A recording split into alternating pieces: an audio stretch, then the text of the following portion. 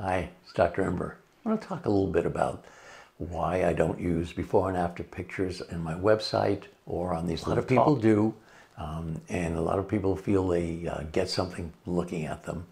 My opinion of this is that all of the before and afters that one shows are putting the surgery in its best light, showing a person who had the most dramatic result, and implying a certain warranty that doesn't isn't really applicable to everybody. You're different than I am, she's different than he is, and the average result is really what you want to see, and that's something you can talk about in your doctor's office. But the idea of seeing a magical transformation in a couple of photographs is just kind of misleading and I think almost dishonest, and I just can't bring myself to do that sort of thing.